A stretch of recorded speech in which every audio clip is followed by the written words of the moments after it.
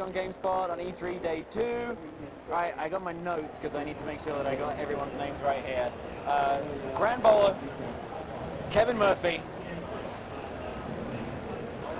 Come on, try it. Nick Beliaeff. Nick Beliaeff. All right, and you guys are working on Defiance, which is a bit different from everything else here at E3. So who's gonna take the shot at describing it? Well, the crazy thing about it is it's a cross-platform multimedia extravaganza that is a television show on Sci-Fi, yeah, and it's also a fantastic MMO third-person online shooter that's being presented here at the game. And there's a shared mythology where Grant's character Nolan starts off in the video game, interacts with the player character as a non-player character, leaves the game, comes into the television show, and events in the show affect what happened in the game. Events in the game have a ramification on what happens in the show. Yeah. Wow. One of the big things that we're really trying to solve or address with this is we've been working together from day one so that neither side has to make a compromise. It's all about having the best show that you can have and having the best game that you can have, but together they're better. Yeah. So where did the concept come from? Was it originally a TV show that was pitched that was like, we could make a game of this, or was it a game with a strong narrative element? It was developed concurrently, which is one of the really cool things. One is not an adaptation of the other. There's not like one platform that has primacy. Like when you do the video game version of Desperate Housewives, you have to adhere to the TV show's mythology.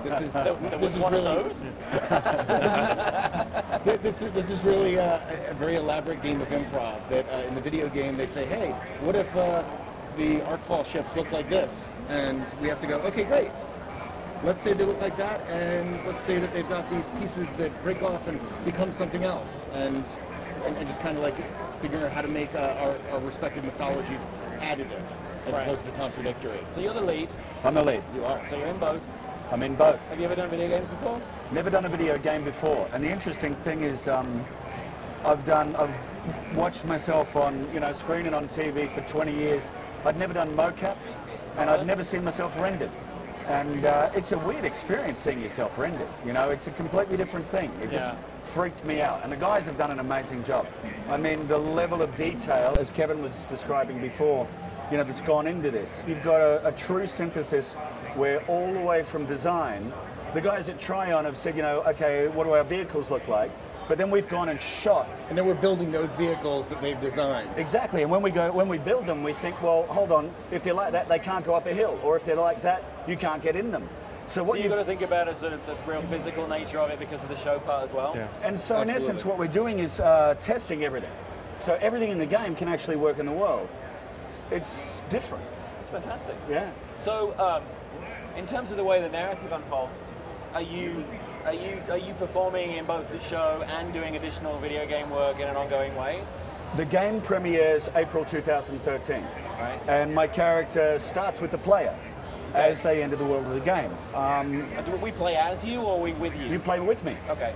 Now what's going to happen is, basically, once the game premieres, the show will premiere in about as much time as it takes me to get from San Francisco, which is the game world, to St. Louis, which is the show world. Right. With the two worlds operating concurrently in real time. Okay. Wow. So what's the sort of basic premise of the story? Sure. So this alien civilization, a catastrophic event happens. 7 different races bind together and flee their galaxy, span across the stars, and eventually show up at Earth. Unfortunately, we already live here. So we try and negotiate uneasy peace, but while this is happening, something blows up all the alien arc ships. So the piece of the ship starts falling to the ground. It creates a low-level asteroid field that gets rid of our satellites and our ability to fly airplanes and all that sort of stuff. It also really pisses everyone off, and a war starts. And the humans and the aliens just go to this really long war. Lasts about 30 years. Also at the same time, when the ships blow up, their terraforming equipment gets triggered, right? Because they came to the planet to settle it, they wanted to settle it like something they want, so it really changes the Earth, and the Earth ends up being this new Earth that's ravaged by war, but also terraforming. So you have some areas of old Earth that are very contextual and familiar to all of us. You have some areas that are half, Earth that we're familiar with and half alien, and you have areas that are completely alien. And I think that for both sides, it really gives us a very broad palette to play with in terms of interesting things that we can do for our players or that they can do for their audience. Wow. It's sort of like the world's become a giant melting pot. Yeah. In that it's old world Earth, new world Votan, which is the alien races collectively, and watching a new civilization form comprised of 7 different races of aliens and human beings, right, and all kind of coming together. And on the TV side, it's kind of an immigrant drama. That's really about how we learn to kind of come together, which is also kind of a theme of the game, because it's cooperative play. It's not players against players. No, we have both. Oh, right? We're a shooter. People with guns get a little bit aggro. And for the game, it's really there's a second gold rush set in San Francisco, yeah, where the game is. The terraforming has created this new mineral called gulenite. Gulenite's pervasive in both the game and the show, but it's the most valuable resource. So in the game, players take on the role of an Ark Hunter, which is what Grant's character is in the show. So as Ark Hunters, you're chasing this gulenite, and a lot of times where it comes, it's either buried deep within the earth, and bad things pop up, like the hell bugs that are figured so prominently in our last video, or they come from the Ark Falls, where pieces of the spaceship fall to the earth, and interesting things happen.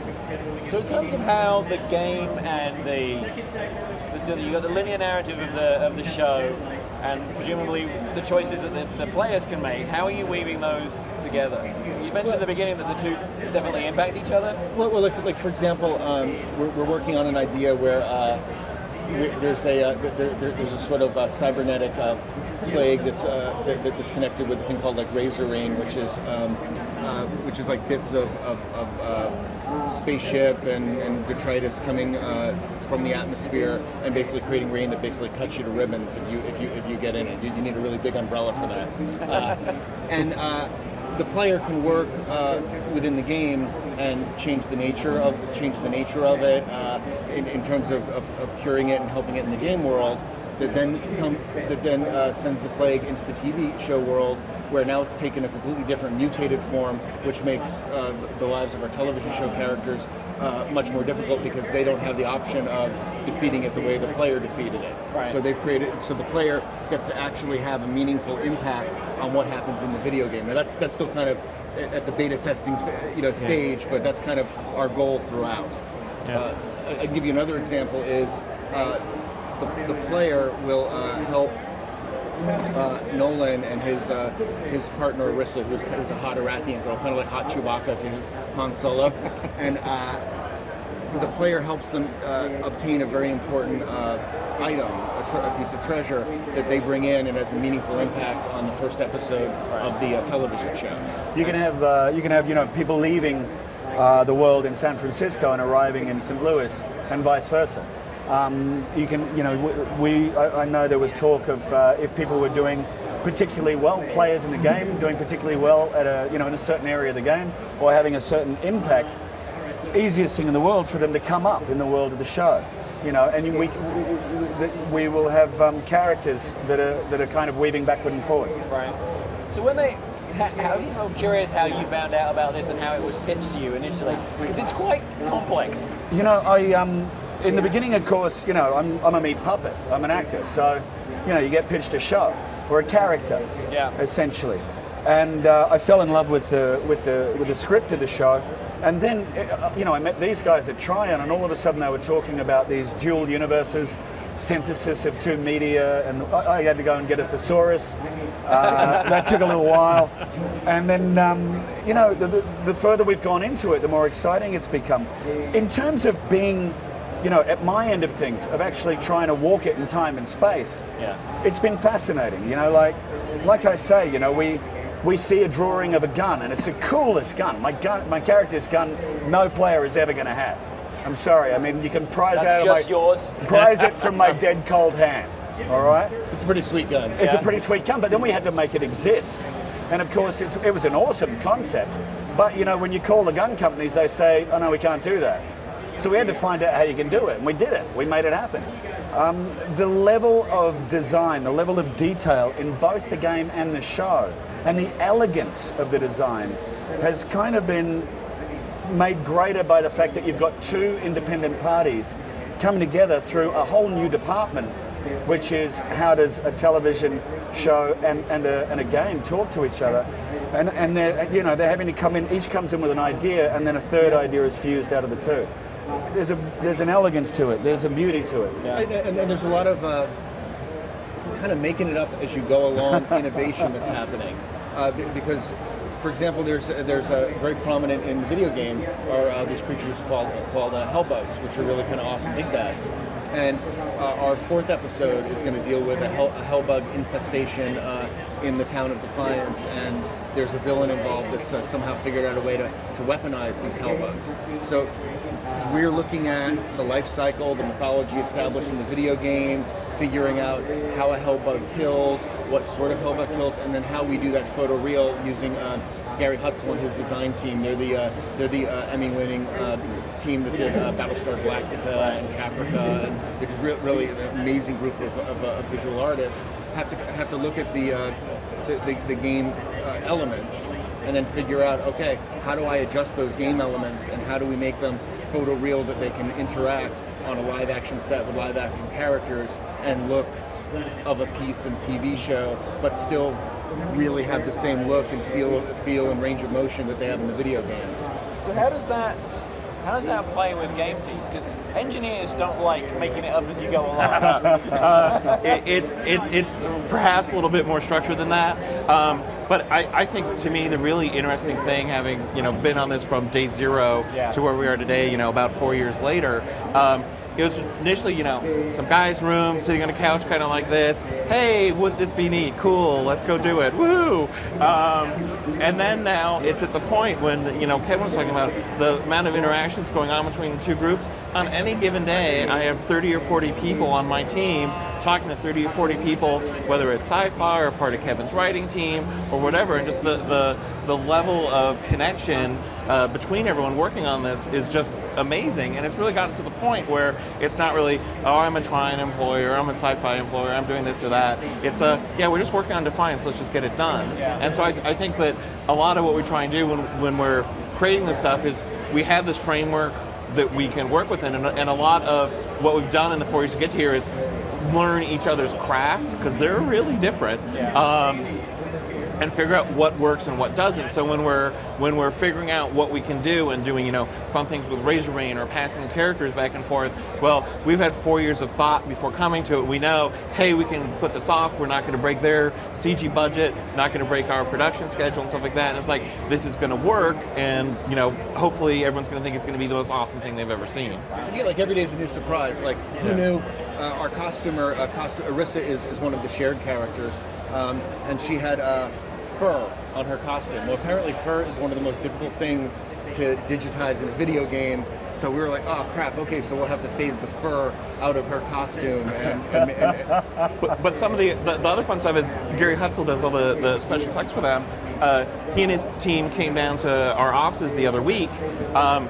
We use the same software, we use the same tools, and when he and his team of artists were talking with our team of artists, it was just this art nerd fest, and they ended up making all these direct connections, get everyone else out of the way, and they're like, we're just going to pass art back and forth, and just that connection between how things are going to look in the game and how things are going to look in the show, whether it's the clothes or the weapons or the cars or the hellbugs or stuff like that, it's the level of connection is going to be so deep.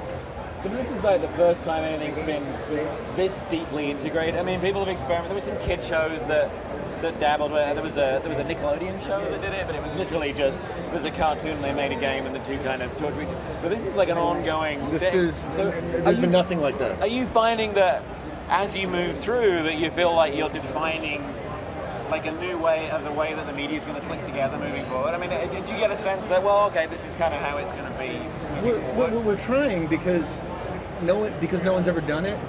It's a little scary because no one's ever done it, but it's also really liberating because if somebody's got a great idea, there's no one there to say, well, that's not really the way you do that sort of thing. It's like, because there really is no strict definition of how you do this sort of integration. So right.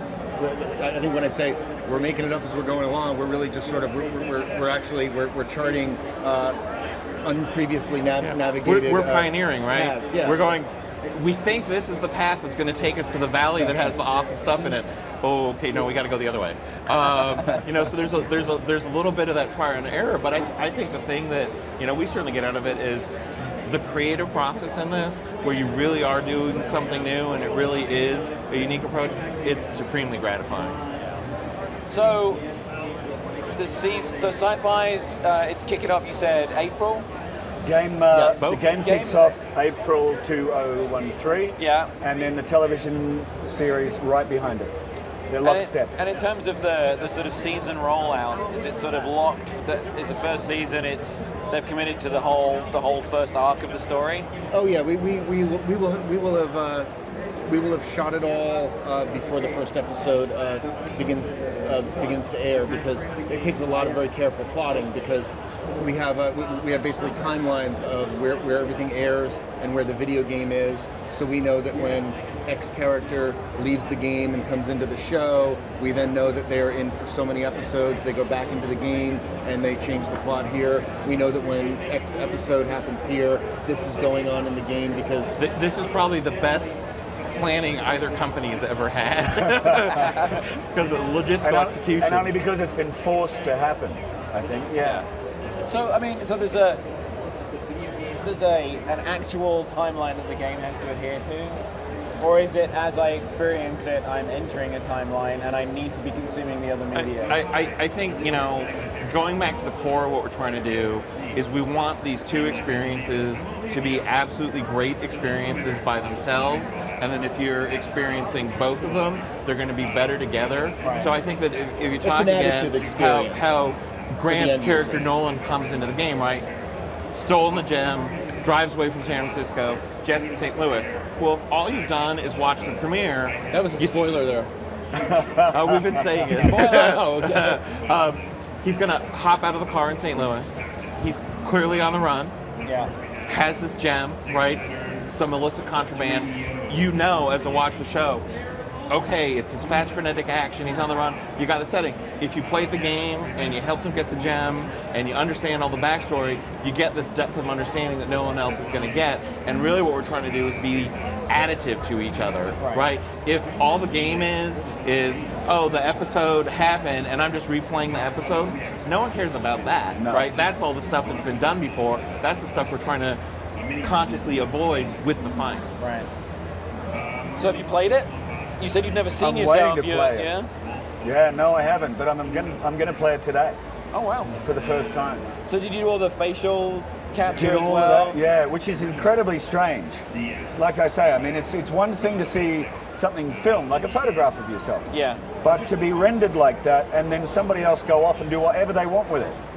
Like, it's not, you know, not necessarily. It's not necessarily my performance. They stole me, essentially, and they've gone off and they've run around. And the funny thing is I'm much better when they go off and run around and do what they want with me. You're much more athletic in the game, right? I tell you what, I defy gravity. I'm about 20 years younger in terms of what I can do physically, so I'm more than grateful to Triumph for that. Yeah. The fun though, we were doing our first movie. We're going to be revealing the digital version of Nolan, and we're like, okay, this is great. We'll set it up. Oh, we haven't shown it to Grant.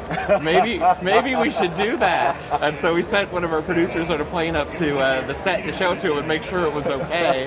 And we got to show around to the cast and the crew. Yep. No, and then